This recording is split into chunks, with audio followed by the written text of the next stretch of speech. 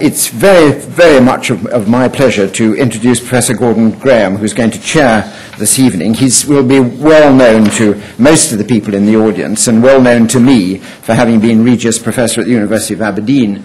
But before that, as many people will know, he was at St Andrews University and lecturer and reader in moral philosophy there from 75 to 95. He is the editor of a significant number of books and a founding editor of the Journal of Scottish Philosophy, and he is now the Henry Luce III Professor. I don't know if it's a Henry Luce I Professor and Henry Luce II Professor. He is a Henry Luce III Professor of Philosophy and the Arts at Princeton Theological Seminary. And Gordon, if I may, I will just hand over to you. Thank you very much. Thomas Reid was born exactly 300 years ago. 100 years after his birth, his star was firmly fixed in the ascendant, not just in Scotland and in Europe, but perhaps even more so in America. It's almost exactly 200 years since the then president of what is now Princeton University, Stanhope Smith, published his lectures on Reid, and they swept the country. 100 years after that, the position was completely changed, and Reid had almost sunk without trace. In the second half of the 20th century, thanks to a very faithful, loyal band of insightful people, Reid's name was just kept there, and now, 300 years on, he has returned to the position that he is due. One of those people is this evening's lecturer, John Haldane from St Andrews University. And actually, amongst the things that John did to promote Reid, to bring him and restore him, was a special issue of the Philosophical Quarterly, which then became a paperback book and arose from an essay competition, and very importantly drew new young scholars into the field. He likewise edited a special issue of the American international journal, The Monist, on the Scottish philosophical tradition. And again, this drew new people into the field. I owe my knowledge and interest of Reid directly to John, in fact, because when we were colleagues at St Andrews and I was appointed to the Regius Chair at Aberdeen, he told me that the thing I should do when I got there is make sure that Aberdeen made more of Reid than hitherto it had. I took his advice and launched a Reid project, which then eventually became the Centre for the Study of Scottish Philosophy, which eventually went to Princeton. And so you will see, if you look on the back of the folders that you had, that there are now 4 international organisations involved in celebrating Reid's centenary, and this is in addition to the universities of Glasgow and Aberdeen, who had their celebrations just back in March, and did so under the auspices of the British Society for the History of Philosophy. So I think we can safely say that Reid is back, and no one is better qualified to tell us about Reid and his gifts than John Haldane.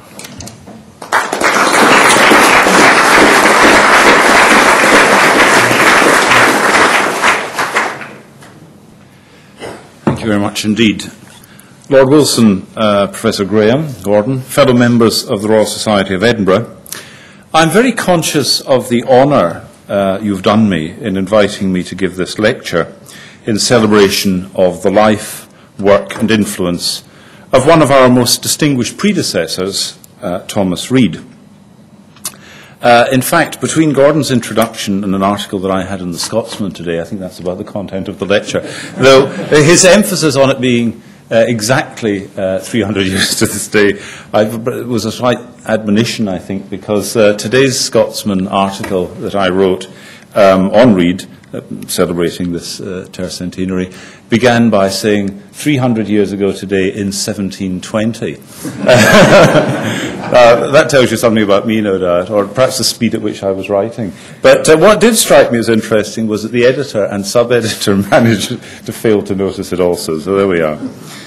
At any rate, Thomas Reid, as I say, was born 300 years ago today, and in 1783, along with Adam Smith, James Hutton, Adam Ferguson, and many other leading scholars and scientists of the day, he became one of the founding fellows of this society. So we're honouring one of our own.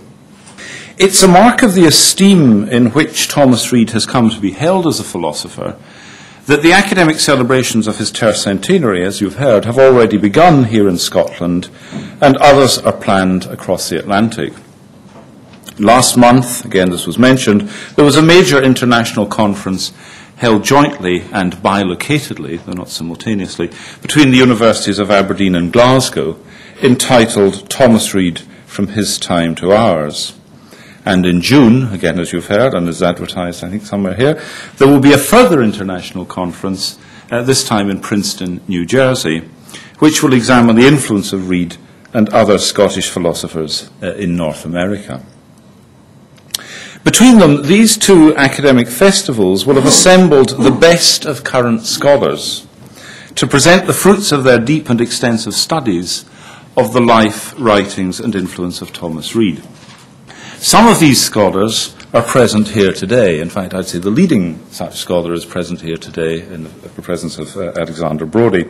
Some of these scholars are present here today, a fact which you will immediately appreciate could occasion some embarrassment. First, on my part, in failing to comprehend the complexities of Reid's thought or the details of the historical context in which he worked. And second, however, on their part, for being unsure whether to observe these failings or not. In fact, however, I have every confidence that in the celebratory spirit of the event, my colleagues will indulge any lapses. For the occasion is not one for specialist scholarship. Rather, it's intended to serve the purpose of describing and evaluating Reid's achievements in broad and appreciative terms, largely intelligible to those who have no prior and certainly no professional knowledge of it. I shall not, however, leave my colleagues entirely without something to discuss or to take issue with, since I want to honour Reid by suggesting that he has much still to teach philosophers today. Now, in saying that, I'm thinking both about the particular issues with which he is best associated, namely questions in the theories of cognition, action, and metaphysics, and about the nature of philosophy itself, particularly as it, philosophy, relates to the natural sciences, as these are now commonly invoked in opposition to or in substitution of traditional philosophical understandings. And this will bring me, in due course, to the part of my title that refers to the art of philosophy, and which hints at an understanding of the discipline that I believe is now under threat. So that's where we get to some edge of controversy, perhaps.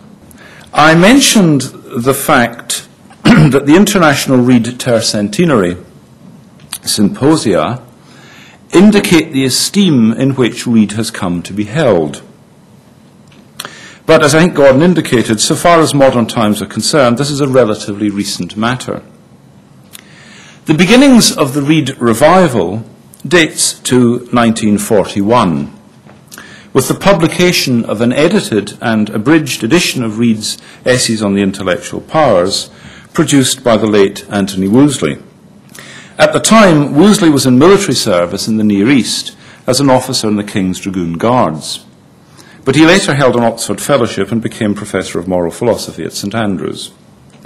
Wolseley saw in Reid an affinity with the style of philosophy that was then developing in England, particularly the attention to ordinary language, and the diagnosis of revisionist and sceptical philosophical theories as arising from the misinterpretation or misuse of that language. One might say that Wolseley rediscovered Reid. Certainly he'd come to be neglected even in Scotland, in part for want of easily available editions of his writings, but more, I think, because of a certain verdict on his system of philosophy, a verdict that goes back to Kant in the 18th century, but which was revived by the 19th century Scottish neo-Kantian and Hegelian philosophers. I have in mind, particularly in this connection, James Frederick Ferrier of this parish, and in later years also Professor of Philosophy at St Andrews. Prior to Wolseley's 1941 edition, one would have to go back to the versions of Reid's works gathered and commented upon by Sir William Hamilton, which first appeared in 1849 and continued to be reprinted until 1895. These ill-served Reid in two respects. First, they're uncomfortable to survey because of their double columns and small print.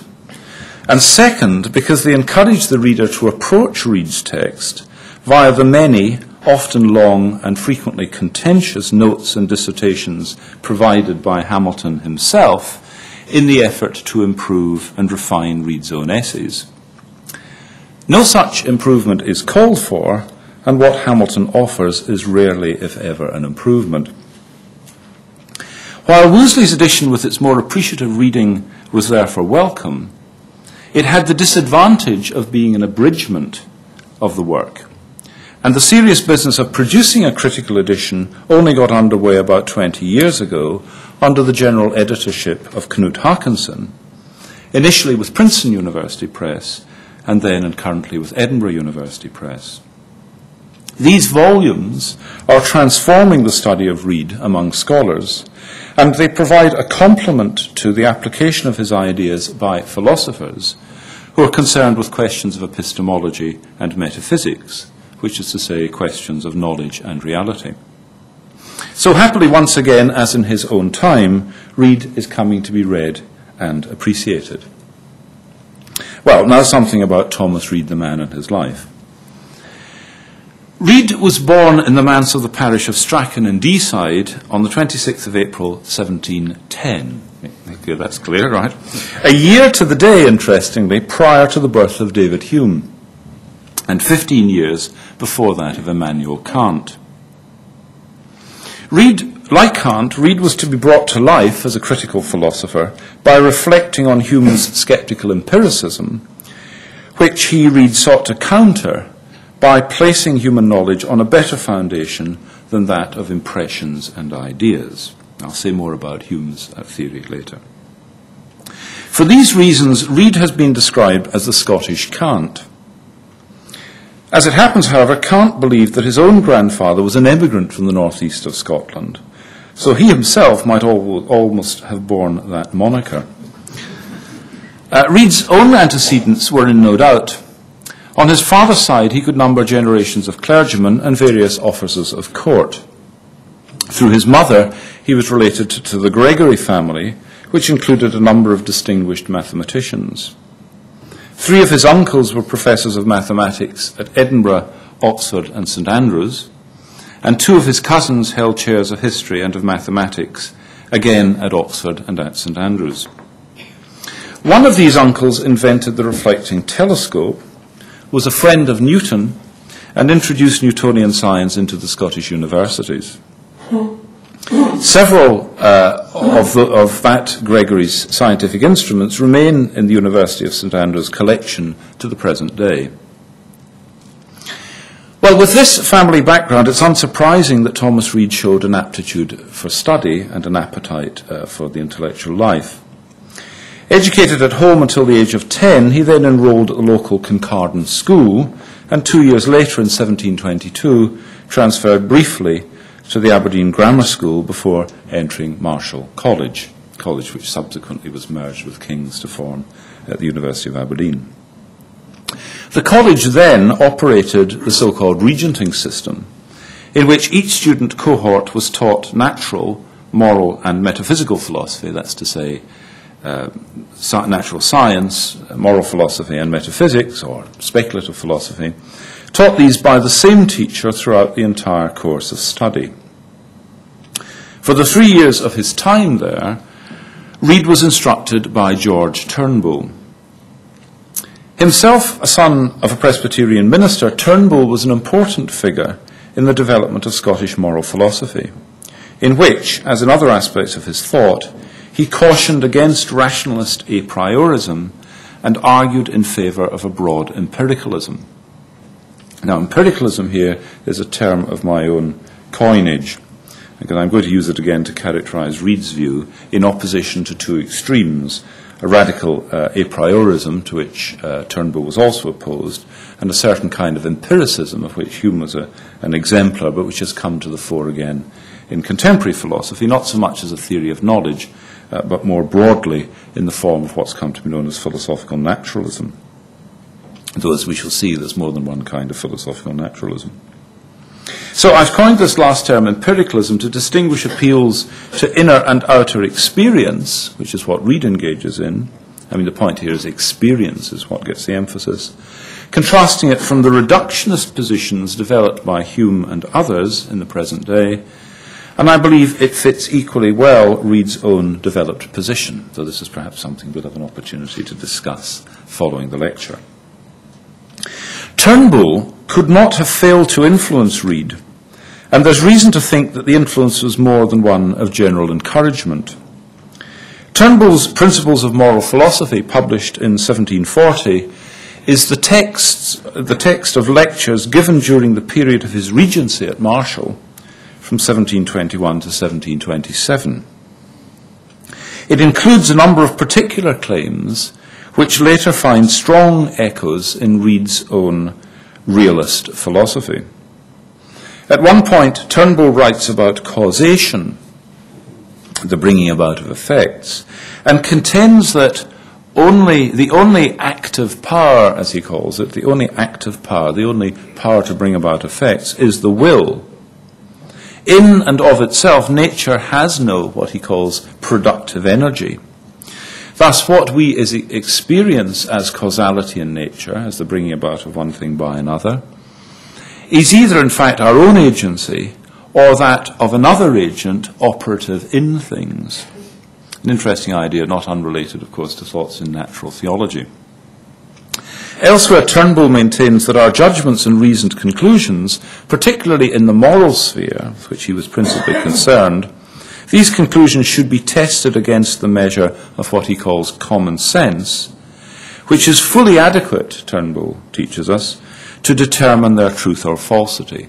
He writes as follows: "Common sense is sufficient to teach those who think of the matter with seriousness and attention all the duties of common life, all that is morally fit and binding." Now, both of these notions, the idea about the only causal power being an agent, I mean, not in the sense of merely a material substance, but a deliberative agent in some sense, that idea and the idea about common sense and the invocation and it providing a kind of standard, both of these notions recur in Reid's own thought, though the idea and role of common sense in Reid is both broadened and deepened. In the Essays on the Active Powers of 1788, and in an essay published as recently as 2001 in the Philosophical Quarterly, 209 years after he wrote it, Reid argues that we don't normally take that long to get papers into the Philosophical Quarterly, though I think some authors feel like it might be like that.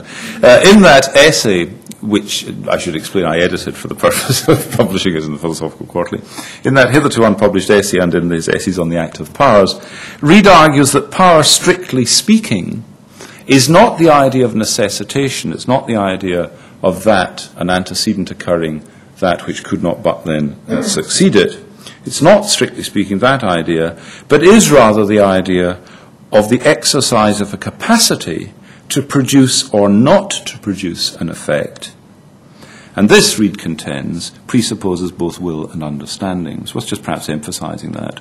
So power, strictly speaking, is not merely the bringing about of one thing by a kind of natural necessitation, but rather is the exercise of a two-way power, a power either to produce or to refrain from producing.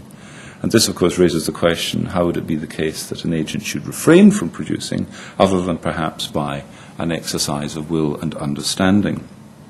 This, by the way, is not the first nor the last time in which Reid speaks in terms that evoke not so much the British philosophy of the immediate preceding periods, but the Aristotelianism of both the ancient Aristotelians and of the scholastics.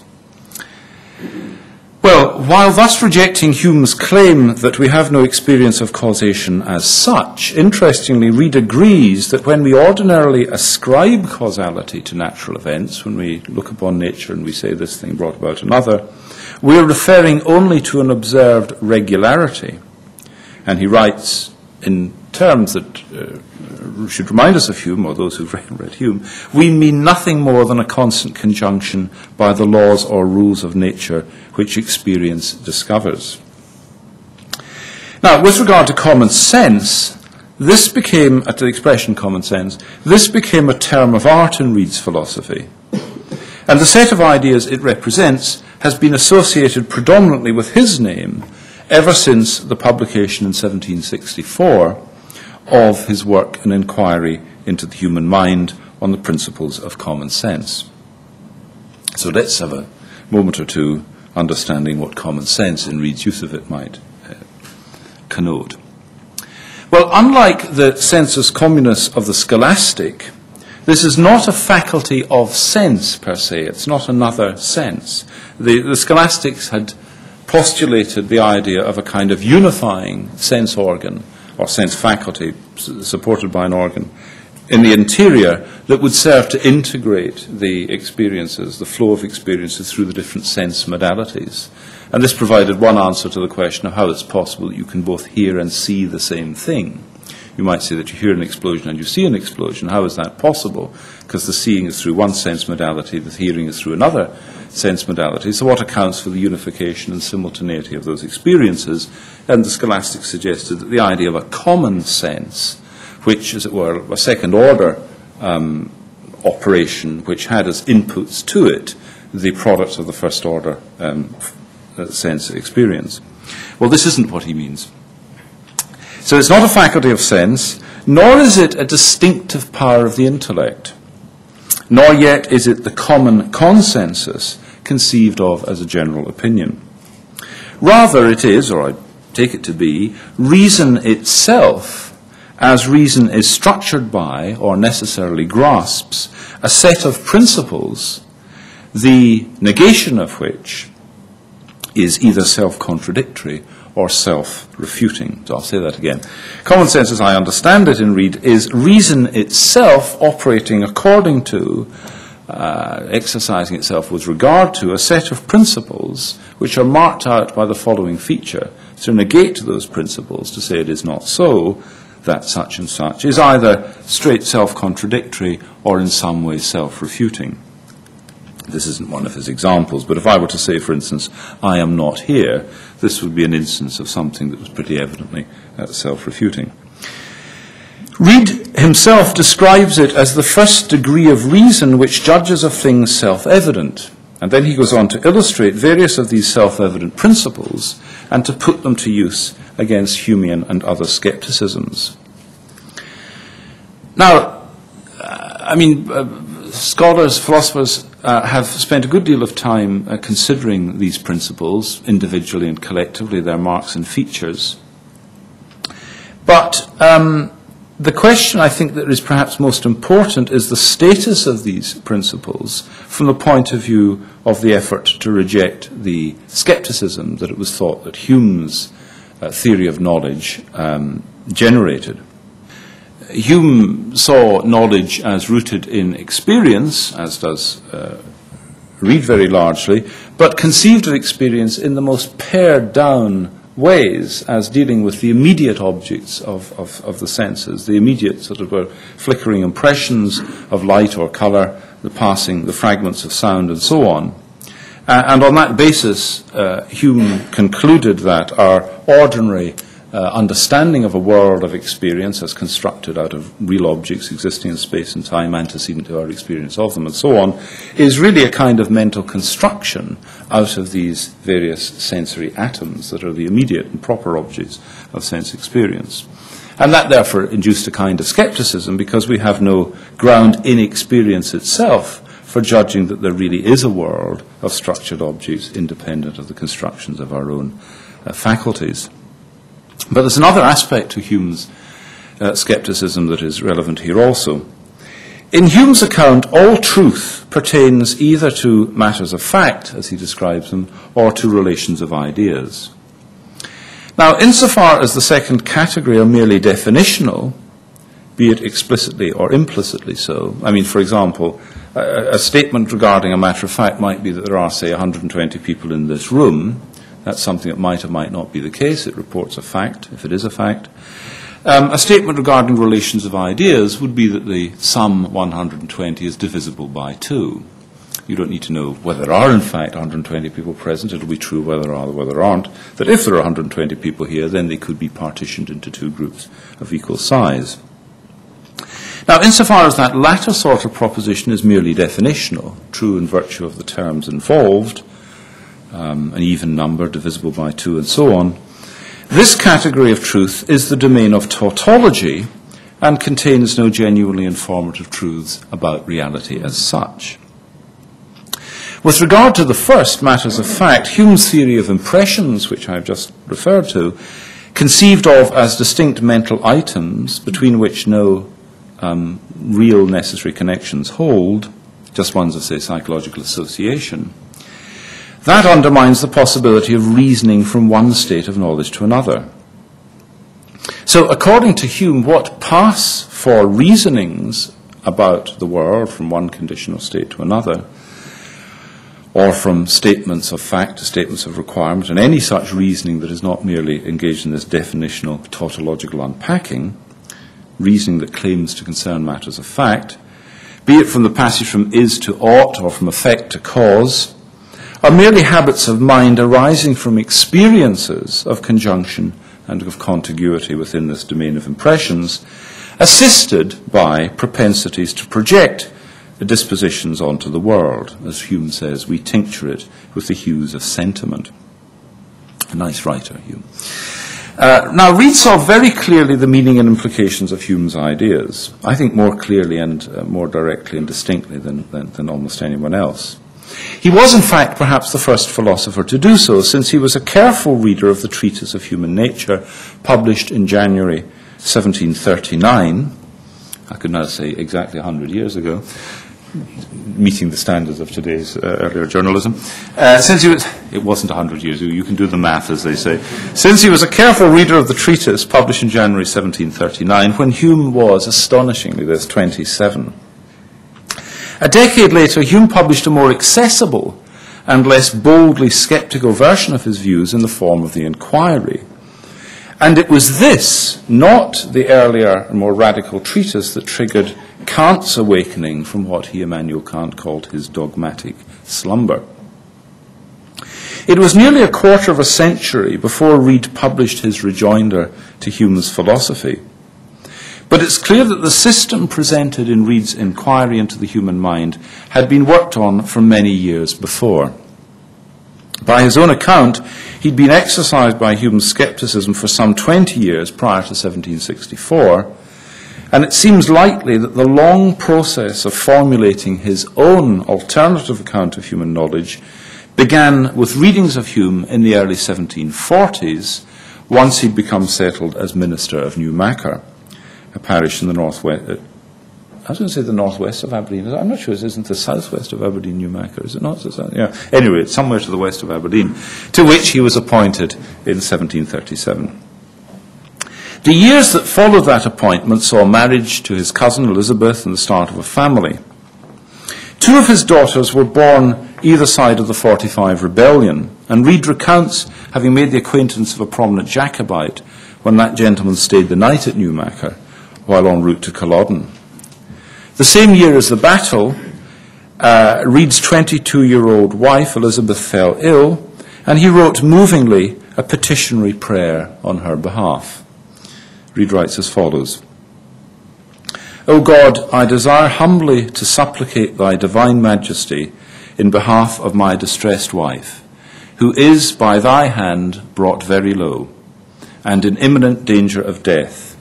If thou, who alone doest wonders, do not in thy mercy interpose thy mighty arm and bring her back from the gate of death. Well, she was brought back from the gate of death. Elizabeth recovered and lived on until 1792.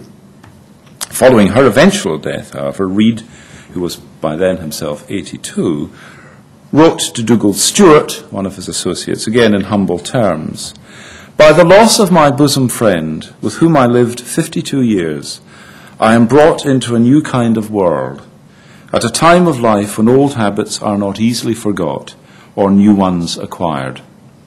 But every world is God's world, and I am thankful for the comforts he has left me." Well, between these periods, of these two quotations concerning his love of his wife, between times Reid had begun publishing. He'd been elected to a Regent Mastership at King's College in 1751. He co-founded in 1758 with one of his Gregory cousins the Aberdeen Philosophical Society. In 1762 he received an honorary doctorate of divinity from Marischal College, and the following year had been appointed Professor of Moral Philosophy in the University of Glasgow in succession to Adam Smith. At about the same time as he accepted the Glasgow chair, Reid sold to a publisher the text of the inquiry, the result, as I say, of 20 years' reflection on Hume's sceptical philosophy. The brief exchange of letters in 1763 between Hume and Reid suggests a high degree of mutual respect. Those familiar with Kant's writings, however, may recall that Prussian's withering comment on Hume's domestic philosophical critics, the so-called common-sense philosophers led by Reid. Kant writes as follows. In contrast to Hume's respectful response, we get from Kant the following: "It is positively painful to see how utterly his opponents, Hume's opponents, Reid, Oswald, Beattie, and lastly Priestley, missed the point of the problem."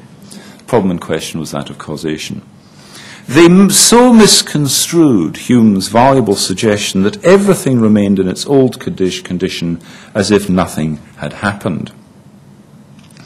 Now, as it happens, Kant's familiarity with Hume's work was through the later, and I think I said this, yes, through the later and avowedly less unsettling inquiry, whereas Reid had encountered and engaged the ferocious scepticism of the treatise. It may also be added that there is simply no evidence of Kant ever having read Reid's work, as opposed to having read an account of the common sense philosophy. Ferrier, James Frederick Ferrier, by contrast, to whom I shall return shortly, had no such excuse, I think, for missing the point of Reid's philosophy. Well, Reid, having been appointed to the chair of moral philosophy in Glasgow, remained there for 30 years. In 1773, he was visited by Boswell and Dr. Johnson on their way back from the tour of the Western Highlands. The travellers entertained the distinguished professor to breakfast and supper, it was a long day, at the Saracen's Head Inn in the East End. Now, you have to you have to know what bears the title today, the Sariehead, to quite get the point of this. Its current successor, the Sariehead, is still there, though not, at least in my experience of it, a frequent haunt of literary figures. If you want to get the full resonance of that, you need to pay a visit to the Barrows in Glasgow and then just cross the road to the Sariehead. It does, however, this is a nice touch, it does contain in the window, however, rather faded and sad and stained and so on, 2 or 3 small sort of oval watercolours, one of which showing a carriage arriving, because in fact when carriages arrived in Glasgow, this is where they were sort of set down and they'd be taken off to the Saracen's Head for some refreshments. But anyway, Boswell records nothing at all of the conversation, beyond remarking that the professors did not venture to expose themselves much to the battery of cannon which they knew might play upon them. Ever one to ingratiate himself was Dr. Johnson and try and do himself a favour along the way. Well, any suggestion that Reid might be lacking in communicative skills or intellectual resources is wholly countered by the record of his correspondence with Lord Kames, formerly Henry Hume, which ranges widely over various subjects and includes what I believe to be the first discussion of a brain transplant personal identity thought experiment. And Reid's amiability and generosity of spirit certainly matched those of Hume, who was famous for such characteristics. Although he was an Orthodox Christian of the Presbyterian mould, and a moral rigorist of conservative disposition, Reid appreciated principles of religious and political liberty, as is strikingly attested to in a letter of 1791 addressed to an unidentified recipient. There has been speculation as to who that recipient was. The editor of Reid's correspondence speculates that it was somebody called George Hay. I've good reason for thinking it wasn't George Hay, but that doesn't really matter. It is a Romanist. Reid writes in 1791 from Glasgow, "Dear Sir, I have been in your debt as a correspondent since Christmas. You then rejoiced in the return of that anniversary," because this is the Romish celebration of Christmas. "You then rejoiced in the return of that anniversary and in the great events which had happened in our neighbouring kingdom, both civil and ecclesiastical." This is referring to the development of Catholic emancipation, or proposals thereof.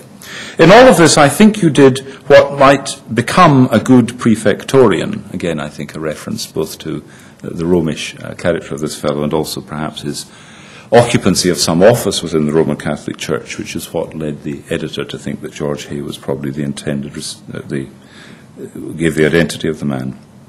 But anyway, Reid says, "I give you the right hand of fellowship. Among the wonders of our day," 1791, "among the wonders of our day, let the pure wine of Rome and Geneva mix, leaving the dregs behind." And it's remarkable, 1791. "Let the pure wine of Rome and Geneva mix, leaving the dregs behind." Some of us have different views about the proportions of those two wines that might go into the mix, but that's another matter. He continues, "I give you joy with all my heart upon the relief granted to protesting Roman Catholics. And I doubt not, but we both rejoice in the new constitution of Poland, and in the wise and magnanimous conduct of the French Assembly on the elopement and return of their king. I've been very long persuaded that a nation, to be free, needs only to know the rights of man. I have lived to see this knowledge spread far beyond my most sanguine hopes and produce glorious effects. God grant it may spread more and more, and that those who taste the sweets of liberty may not turn giddy, but make a wise and sober use of it." This bears, of course, upon the matter that in which Edmund Burke was to take a rather different view. "Some few here think or affect to think that to be a friend of the Revolution of France is to be an enemy to the Constitution of Britain, or at least to its present administration.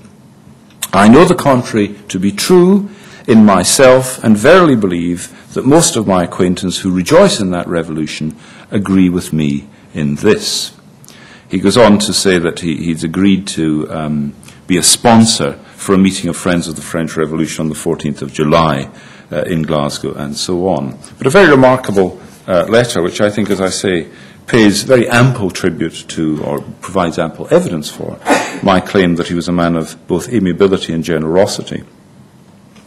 Now, in 1774, Reid published a work entitled, a brief account of Aristotle's Logic.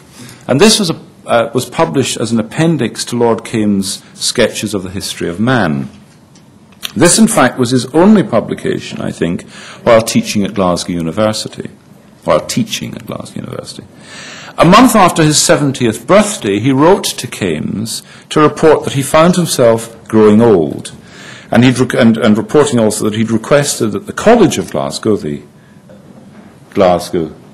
in the period of Reid. Those are the only two illustrations, so it's hardly a picture show, but anyway.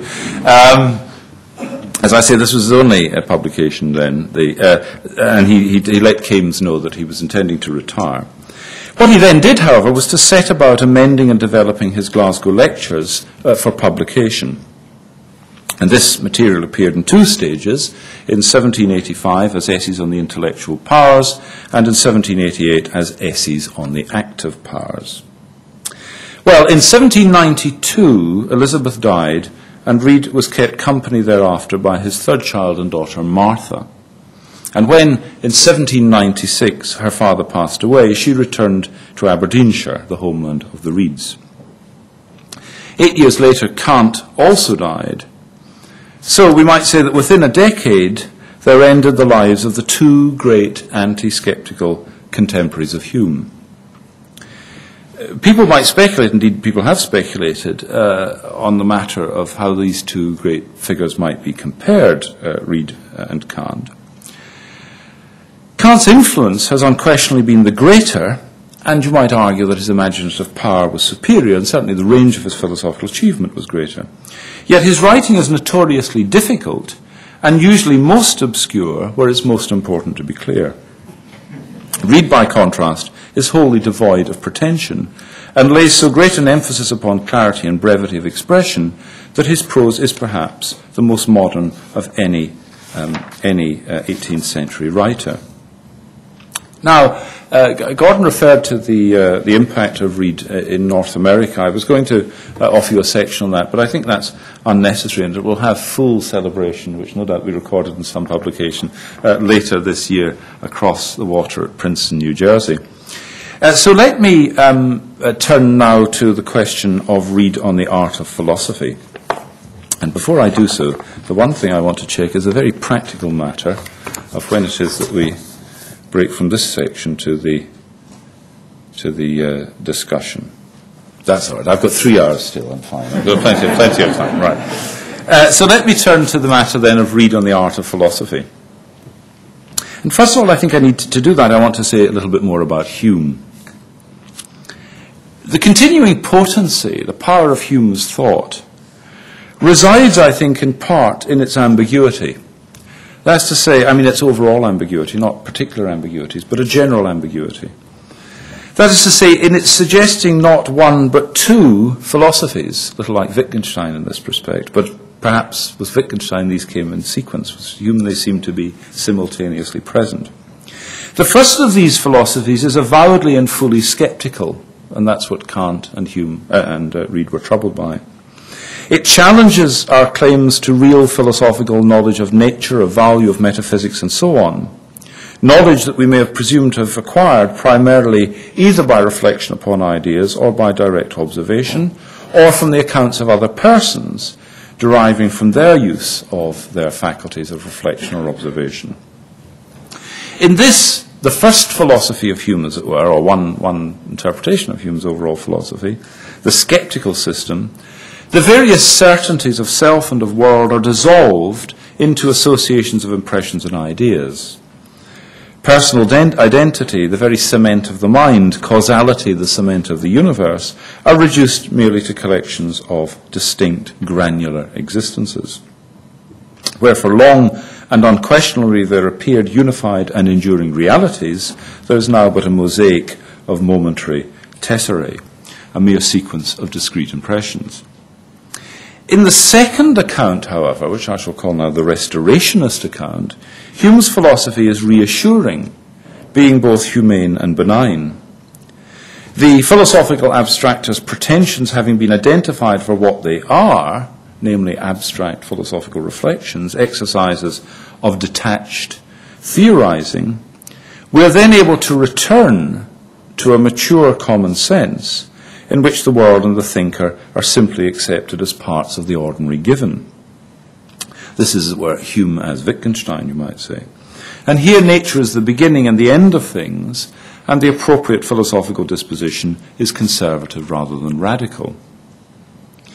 Now, it long was and still remains a matter of serious dispute whether Hume should be seen as an unsettling radical or as a reassuring conservative. He tends to be seen in different guises in different periods, no doubt reflecting in part what the preoccupations and felt threats of those periods are. On either side of this, which is not merely an exegetical dispute, familiar texts are cited, unfamiliar ones excavated, and so on. But what I want to do, in order to lead me back to Reid now, is to say that one way of regarding Hume is nothing novel in this. I mean, this has been a subject of much discussion.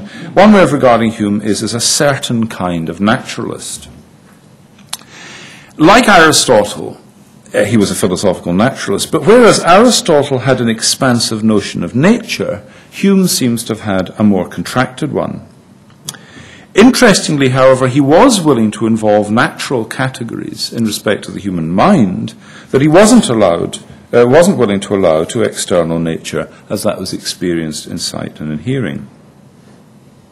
Now, we might consider, therefore, how Hume would have responded to a critic of his philosophical scepticism who complained not that he was insufficiently open to rational necessities and so on, but rather that he was neglectful, first, of the possibility of relations that were not purely logical ones, but relations that are captured by the ideas of powers, liabilities, and tendencies, as these are expressed, powers, liabilities, and tendencies, as these are expressed through enduring natures. So, as it were, the power of a substance to dissolve another is expressed through the enduring, partly constitutes, is expressed through the enduring nature of the first, and indeed tells us something about the nature of that which is thereby dissolved. And what he might also have said in response to someone who argued that we have the possibility of recognizing these powers and dispositions and so on through intelligent perception. In other words, we might ask how he would have responded to a real thinking Aristotelian. Now, what I want to suggest is that Reid can be thought of to some degree as just such a person, as a real thinking Aristotelian, because interestingly, in his response to Hume, what he spends a great deal of time on is developing and exploiting just these sorts of notions, ideas of powers, liabilities, tendencies, natures, and so on. And we saw that earlier on when he said that causation was not just the necessitation of one thing by another, but the expression of a power to do or to refrain from doing. Now, in the interest of brevity at this point, I'm just going to draw out two elements of Reid's philosophy in response to a couple of challenges. And that will return me to the sense in which I think Reid can be seen to some extent as standing in the tradition of a kind of Aristotelian naturalism that contrasts with both with the rather radical a priorism of Kant and of Ferrier on the one hand, and with the empiricism of Hume and modern empiricists on the other. I mentioned earlier that the Kantian challenge against the common sense philosophy was that it didn't take seriously enough the terms of Hume's scepticism, that it thought it could somehow escape the objections that Hume pressed upon ordinary belief by simply reasserting those beliefs now in the mode of expressions of common sense. Ferrier, in the 19th century, gives a sort of super-boosted version of that criticism. He writes at one point, "The turning round of thought from psychology to metaphysics is the true interpretation of the Platonic conversion of the soul from ignorance to knowledge and from mere opinion to certainty and satisfaction. In other words, from a discipline in which the thinking is only apparent to a discipline in which the thinking is real." This is pretty withering stuff. But what it's directed against when he talks about the turning from psychology to metaphysics is that Ferrier in the 19th century, and this verdict was very influential upon subsequent philosophers and partly explains the neglect of Reid. Ferrier launches the attack upon the Scottish common sense philosophers that they've actually stopped doing philosophy and started merely to do psychology. Instead of engaging with philosophical arguments and responding to them with counter-arguments and criticisms, they're merely invoking certain facts about human psychology, such as that we're disposed to believe this or believe that. At another point, Ferrier says the following: "Language itself, and consequently the very nature of thought, render impractical anything like a true and real science of the human mind. If mind be conceived as an object of research, its vital, distinguishing and fundamental phenomenon, namely consciousness, necessarily becomes invisible." If we try to look at mind in the way we might do scientifically, we lose sight of that very thing that is most characteristic of mind, namely consciousness. "Inasmuch as it adheres tenaciously to the side of the inquiring subject, and that if it be again invested with this phenomenon, it becomes from that moment inconceivable as an object." What Ferrier is saying here is this, that the essence of mind is consciousness, and therefore if we wish to understand mind, we can't do through the medium of psychology conceived of as a science, which regards the mind simply as another object in the world or a set of characteristics in the world. Rather, we have to do it through a particular method which he describes as that of a priori philosophy, and understand the constitutive principles of mind by a kind of rational logic.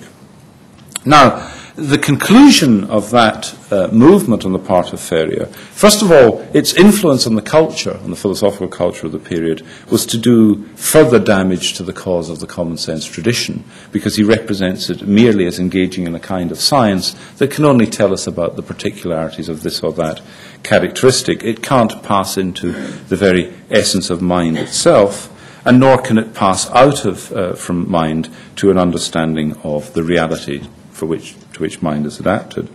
That's one consequence. Another consequence is to take philosophy in a direction that becomes sort of hyper-rationalist. Ferrier believed that he could deduce the whole of his metaphysical system, and believe me, it was quite an extensive one, simply from the principle of non-contradiction, from a simple logical principle, such as that something, it's not possible that something should be such and not such and such. From that alone, he thought that you could extract the whole of metaphysics. Now, he was clearly, I was going to say off his rocker, he was clearly overly ambitious so far as the scope of philosophy is concerned, in supposing that that was possible. But what I want to suggest is that Ferrier, in his attack on the common sense tradition deriving from Reid, partly misunderstands that, because like Kant, he attends too much to the successors of Reid, who are genuinely second-rate figures, rather than to Reid himself. But he also does great damage to philosophy because he brings it into a kind of ridicule. If what we have to choose between is a study of nature, on the one hand, that is merely an observation of objects in space and time, or on the other hand, have as our highest aspiration for knowledge this crazed attempt to deduce everything from a single logical principle that's given intuitively in self-reflection, then we might regard it as an unhappy choice, but it's one in which I think philosophy will certainly lose out. The greatness of Reid, it seems to me, is that he actually negotiates for us a course between these two extremes. On the one hand, he thinks that philosophy is possible and can yield substantive and significant knowledge, both about our own nature, about the nature of the world, about the relationships between ourselves and the world, about, as he would see it, a cause of the world, and also about the principles that should regulate our conduct, both individually in our moral lives and collectively in our social and political lives. He thinks that that is possible. But he thinks it's to be achieved not by reflecting on some pure logical principles, but by inquiring into what we're acquainted with, which is both the world on the one hand and ourselves on the other. But we're acquainted with those not by some curious construction of the sort that Hume proposes and advances, but rather by a direct engagement both with the subject, ourself in reflection, and with the world in observation. And he gives an account, which we can perhaps return to in the discussion, but he has things to say about where it is that Hume has gone wrong in this. I mean, I'll just mention one point about a famous quotation for those who know their way around Reid. He says, in popular language, idea signifies the same thing as conception, apprehension, notion. To have an idea of anything is to conceive it. According to the philosophical meaning of the word, however, philosophical in a bad sense, it does not signify that act of mind which we call thought or conception, but some peculiar object existing in the mind, and so on. And he fairly systematically, through a careful study and analysis of language and the way in which language is used, reveals that there's no reason for passing in the direction in which Hume had taken philosophy, and indeed there's every reason not to do so.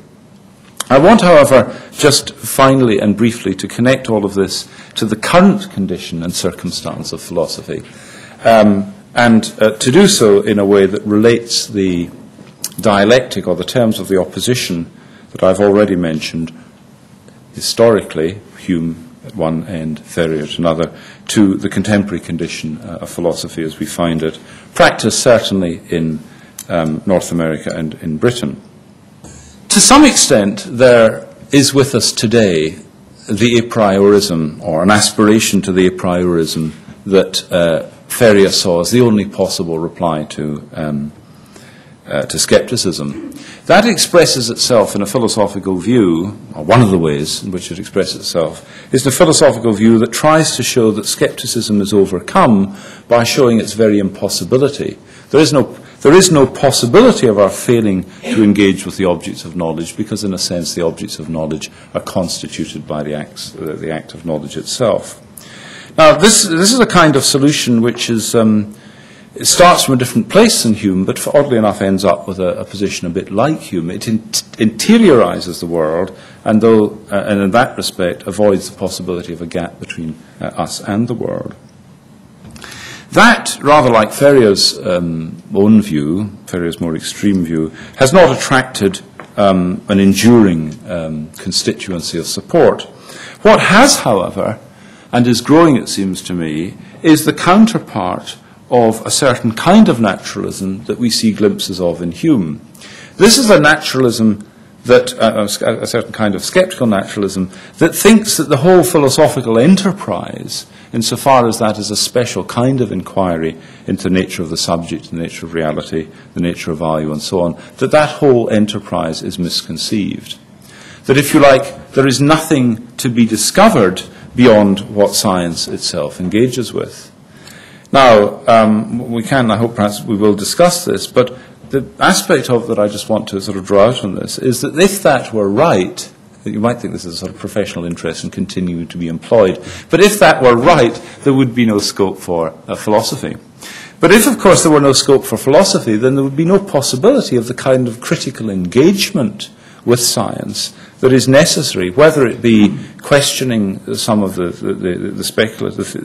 theoretical speculations of science, or indeed questioning some of the practical directions in which it's been taken. If there were no possibility of a kind of critical philosophy, then we would indeed be, I'm inclined to say, victims to these forces through the inquiry into nature, conceived of in the barest possible way. What I think that Thomas Reid offers us is a view of the nature of philosophy that raises it up to a kind of dignity, in as much as it is an inquiry into nature, both the nature as we encounter it and experience in nature in ourselves, but without the absurd pretensions of thinking that in inquiring into nature we're inquiring into some other domain of special kinds of facts, that Ferriar thought, some special kinds of logical necessities and so on. No, according to Reid, we're investigating the thing of which we're familiar, and the thing that is revealed to us in the sort of wise and prudent judgment that philosophy aims to arrive at, as supported and sustained by these undergirdings in the principles of common sense. But these are matters for some further discussion, so thank you very much indeed.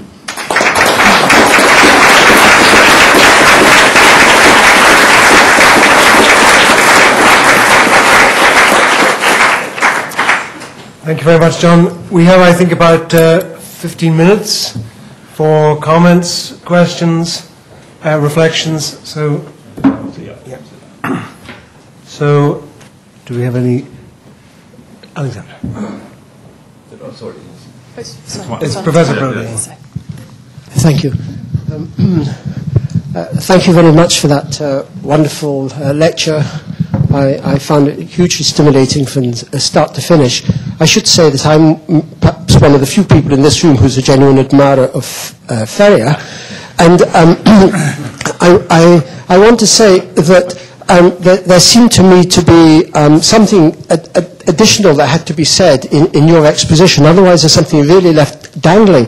That is that he's got a ferocious attack on Reid, based on the fact that the whole Enlightenment idea of a science of man is misconceived, because insofar as it is seen as very much an empirical investigation into the nature of mind, well, they're missing out the mind that's doing the investigating. That's to say, the thing on the other side of consciousness. I actually think there's a huge amount to be said about this, but never mind. It's just that you said that this is one of the reasons why Reid's reputation started to sink. Now, the fact is that this particular line of Ferriar's is very strongly argued, an effective line of Ferriar's works every bit as well against Hume who was engaged in the same identical investigation of the science of man, but it had absolutely no effect whatsoever on Hume's reputation, and I wonder why Reid should be so damaged by this when Hume isn't touched. Yes. Thank you very much. I'm not entirely unadmiring of Ferrier myself. Indeed, I think, if I remember this correctly, I wrote the introduction to the reprint of his philosophical works and to a little book published by Elizabeth Haldane in 1899, I think, I mean, reprint. I didn't write the introduction in 1899. But, you know, you're absolutely right. I mean, let's take Ferrier, first of all, in relation to Hume. Hume... So the picture of knowledge that Hume gives us is this, that we really, it is a very radical empiricism. We find ourselves at some stage that is impossible for us to recall, but we find ourselves at some stage moving from simply being located at the midst of, at the centre of a kind of sensory bombardment, you know, the kind of thing that William James would subsequently write about in the booming, buzzing experience of the infant and so on, that we find ourselves moving from that to a circumstance in which we have, as it seems to us, a perception of the world and of all sorts of things, the world made up of objects, including ourselves, things and so on. But now Hume invites us to actually probe that understanding of the world and ask where we really do find the foundations for it. And given his account of experience, really we're hard-pressed to answer that, because he says, for example, if we consider the causation, one thing producing another, and so on, like this, all we actually have is a sense of one state of things and then another state of things, but show me the connection between them that is the causation, and so on. And he does this systematically. And he says, and moreover, when you turn your reflection in upon yourself and try to find that thinking self which you call you, then all we have are more impressions of these psychological states and so on, these passing fancies or whatever it might be. Now, Ferrier's response to that is to say that what Hume failed to notice was that the very idea of an act of cognition, of a knowing, as it were, of a thinking and so on, has built into it both the idea of an object and of a subject. That, as it were, that we don't have to find the object as if it were beyond the act somewhere out there and have these sceptical worries as to whether it's really there or not. That the very idea of an object of cognition is given through the idea of cognition, or equally, if you like, put it the other way around, the very idea of cognition is the idea of an encounter between a cognizer and that which is cognized. So to put it in another vocabulary, that of Kant, I suppose we might say, Ferrier seeks to transcendently deduce the existence of the objects of cognition and of the subject of cognition, and he thinks that Hume is mistaken to think that these would have to, if these exist, they'd have to be given through another kind of experience. No, they're in one sense they're given an experience, but by the very logical nature of experience itself, and so on. Now, he does, and this is very briefly, he does bring this somewhat similar criticisms, as you say, against the psychological science of man, which simply, you know, would investigate us through observation and such like.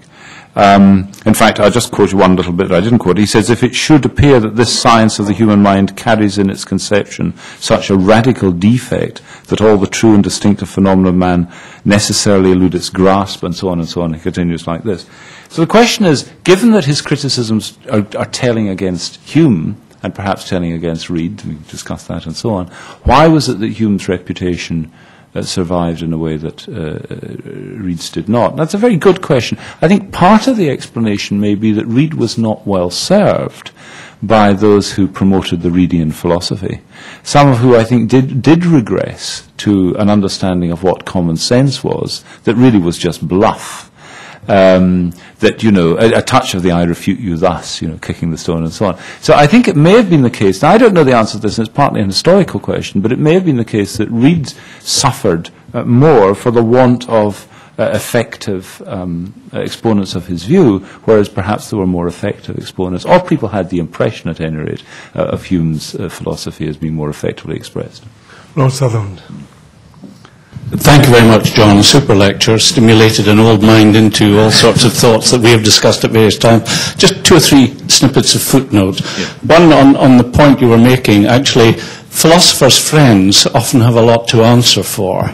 And I think one of the key things that affected the reputation of the whole common sense school was the attack by on Sir William Hamilton's philosophy by John Stuart Mill that actually redirected there in the middle of the 19th century away from that tradition and reasserted Mill's version of a Hume's very tough empiricism, in fact. But I think you're wrong to say Hume's reputation hasn't suffered. He's had his ups and downs as much as Reid had, and indeed was very out of fashion until Kemp Smith helped dig him out again 100 years or so ago. Two other quick footnotes. One, I hope when you're considering the influence of Hume more broadly, you stray beyond North America to South America, because Reid. Yes. Because the common sense school had very significant impact in very practical ways in setting up the republics following the anti-colonial wars in which the Spaniards were thrown out. And there is a story to be told there. It wasn't great philosophy, and indeed Dougal Stewart was one of the people whose work was often invoked in that context as well. So there is a story there, but I clearly won't go into that. Third, slightly more contentious point, one of the differences between Hume and Reid was clearly on religion. Now, it wasn't just a matter of their background and what they stuck with, but there are very important distinction. Hume, of course, attacked very, very strongly the arguments for the existence of God based on analogy. Reid effectively accepted that pattern of argument, and that may have something to do with the fact that, as you suggested, Hume focused away from the empirical world, the objective world out there, and focused particularly on the what human beings are doing and thinking and saying. But there was a clear distinction there that separates them out. Thank you very much. I'll come back. I'll take another one and then come back to the... Yes, fine. I've noted them. Thank you. To what extent are the universities reflecting the need for philosophers, students of philosophy, also to be aware of biology and the whole nature of science? Right. Yes. That'll be next week's lecture. Go on. Are there any more? Yeah. You mentioned Reid's criticism of treating ideas as objects. I wondered why you didn't mention Reid's notion of natural signs, which I feel is perhaps his most interesting idea, which suggests an entirely different relation between language and experiences, so that they are not descriptive objects, but experiences very akin to language, and it suggests a quite different idea of the language of mind. Thank you very much. Yes. Let me just have one more question here, and then give John the remaining few minutes to wrap it up. What was that? You had a question? I think there's a microphone coming to you. Reid was a minister and presumably believed in his religion. What direct impact did that have on his philosophy? Right, gosh. So let me just very quickly try to deal with each of those. First of all, Lord Sutherland's remarks are very interesting about, who your friends are isn't always in your own best interest, yes. And certainly Mill's attack on Hamilton, and not only the effect that it had upon the standing of this Scottish philosophy, actually, but also the re-expression of a quite radical empiricism of Hume's own. I think actually, to some extent, the relative fate of these two philosophers actually does turn on the other point you made about their attitudes towards religion. Because part of when Hume goes out of favour, part of the reason he goes out of favour is not because of criticisms about his fundamental epistemology, but rather the long legacy of the idea of his being a dangerous atheist, be it that he probably wasn't an atheist strictly speaking, but anyway, there's another matter. On the matter of South America, I don't know about South America. I do know, however, of course, that one of the places it's worth talking about his influence outside the English-speaking world. Of course, famously, Victor Cousin and so on in France, Reid was taken up there, and Alexander will be able to tell me that in Spain also, and Portugal perhaps, I don't know, but in Iberia, the Iberian region, there was an interest in Reid. I don't think I knew about the South America, but we'll add that to the file. And certainly, yes, Reid and Hume on religion is a key difference, both internally with regard to their philosophies and with regard to the reception of them. So with that in mind, let me skip to the last question and come back. What was the impact of his religious beliefs upon his philosophy? Or, well, let me treat that in a more limited way. Where did it show itself in his philosophy? I think one place where it shows itself is his deep providentialism. You see that both, as it were, pastorally, if I can put it that way, in the reflections that I quoted in that prayer for the fate of his wife, and then later on, where he really does he does see the human affairs as under the governance of God for the best, and so on. So there's a sense of a providentialism.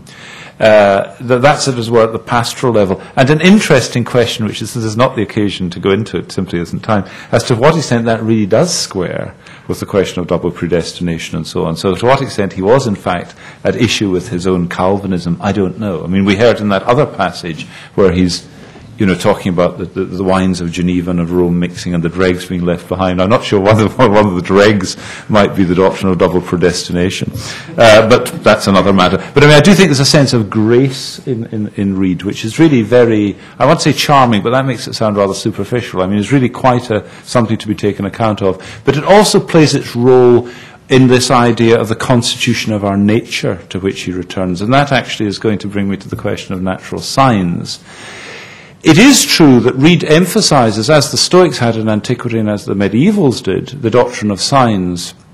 And he makes exactly the same distinction as the scholastics between natural signs and artificial signs. And then the subdivision of those follows the scholastic pattern, because within natural signs he distinguishes between those that record just a relation of cause and effect merely, say smoke and fire, for instance, and those in which there is a relation of some sort, but including a propensity of the mind to move from one to the other.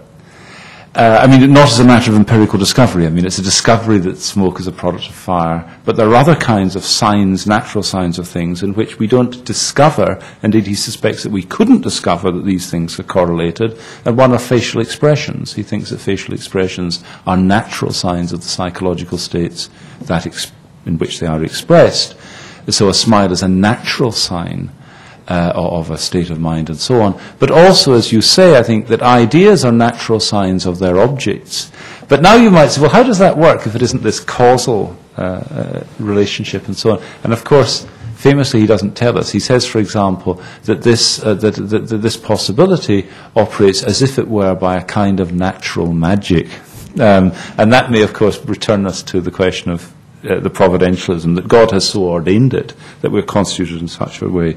But finally, I just wanted to, maybe that is it. Well, philosophy and biology, I was keeping that one to the end, wasn't I? Right. To what extent, was the concern that, where was the gentleman here? Was the concern that the way in which philosophy is taught today pays insufficient attention to the natural sciences? Was that perhaps your concern? Or? Yes. I mean, it's very hard to generalize in a way. I mean, on the one hand, the philosophy of science is certainly a branch of philosophy that is taught within the universities, for example, the philosophy of science, studying its methods and its concerns. It's also the case, I mean, this is what I was touching on a little too hurriedly towards the end, that there is a quite pervasive influence on what you might call a scientific philosophy. So the idea that fundamental questions about cognition or about value or about the nature of causality or time or whatever else it might be are to be answered by scientific inquiry and scientific speculation rather than by some particular philosophical method. But if you had in mind beyond that just the question as to whether or not philosophy might be a sort of slightly self-isolating study, I'm inclined to say that the nature of study these days is under such pressures that probably people do focus a little too narrowly on what's immediately before them. But I don't think that's peculiar to philosophy. I think that's just the condition of the universities. But don't get me started on that. I invite Lord Wilson to conclude the proceedings. Well, thank you very much indeed. There's a tremendous attraction, I think, in a philosopher who calls his philosophy common sense. And I think there's a tremendous attraction in a lecturer who, fairly or not about fairly, I can just say he's off his rocker, in a very, very straightforward account. I mean, for me, you brought to life and gave a sense of humanity to that wonderful Rayburn portrait where Reid actually looks rather sad. But you've given life to him, and I think probably to all of us here in the audience, life or a resurrection to the life of his philosophy. Extraordinary that a man of that ability should be so little known in his own country, so widely known in the United States, and as Lord Sutherland was saying, has had an influence in South America as well. There's a certain poignancy about this lecture for me and your article in the Scotsman this morning, because I realized from both that I spent the last few days about 2 miles away from where Reid was born, because that is where we have a little cottage in the hills of Aberdeenshire. I also realized from the dates that when he was born, in the neighboring parish, one of my forebears was the schoolmaster. And if I can have one tiny little point of maybe for your next lecture, in the cussed way of people in that area, they pronounce the village which is spelt Strachan as Strawn. Thank you very much indeed for a wonderful lecture. Thank you.